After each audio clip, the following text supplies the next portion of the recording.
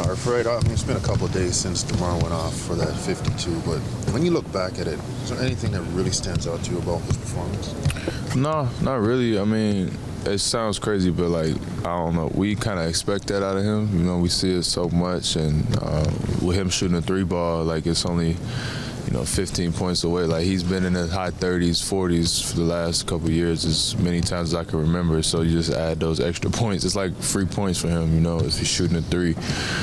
For me, it was just like how effortless it looked. I mean, I'm sure he was working hard for it, and it's not an easy thing to do, obviously, but like watching him do it so smooth and effortless. I was joking with him that like he didn't really even take a hard foul like that many times. He got knocked down sometimes driving to the rim, but I just told him I don't think he's scoring 52 on me. Like, I'll probably foul out in the first quarter or something, But we made a lot of jokes about it. It was a lot of fun to watch for sure, and obviously getting the win was a cherry on top. Can you think of another game, even high school, college, like where you saw something like that? I mean, what maybe game you were part of? You see anybody score 50, 60, high 40s, anything? Not like that. I don't know if I've seen a guy make 17 shots in a game in my life, like in person. Yeah. Doug McDermott had a big game on us in college. I think he was like 12 for 14 or 13 for 15 and had 40 points. So that was close, but not like that at this level. 17 made shots and flip shots, jump shots, contested, however you want it. Obviously, you got to the line. It was pretty amazing. Do you have your name on the town signs in Rockford yet? Or you got to do a bit more? Yeah, I don't know, man. I haven't been back as much lately, so I don't know. I had a billboard up for a little bit, but I don't know if it's still up or not. What did it say? Was it just your picture? Or? Yeah, it was like a tourism thing. Like I was a part of a tourism company back home, so they had put something up for me. That was cool, but I don't know if it's still up.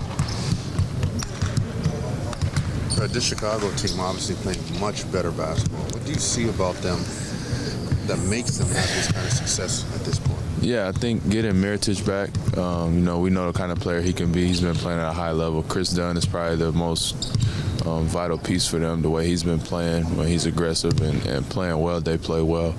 And it's just like they got to boost the confidence with Chris playing well and having Mirotić back, and you getting some of your main pieces back, and they're trying to figure it out, and they're just scrapping. They already play hard without those guys, so getting those guys back, and they got some type of camaraderie there with a lot of guys who maybe were counted out or not playing the way they thought they should be playing, and they've been playing really well lately. So they've been challenging every team.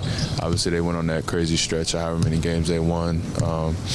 And like I said, I think getting Mirotić back for sure, and him playing at a high level, and add Chris Dunn at the point guard position playing at a high level makes them tough.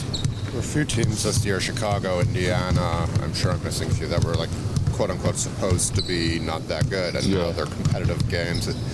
Just in your experience, does it seem like the league's more balanced this year? I mean, that's how it works. It's peaks and valleys, and it's cyclical where, some teams are up and down depending on who they lose, who they trade. But, that's just how anything works. You talk about how bad the East is going to be for, so many years or whatever, and then now you look at it, and it's really way more balanced, and the teams that are supposed to be bad aren't bad.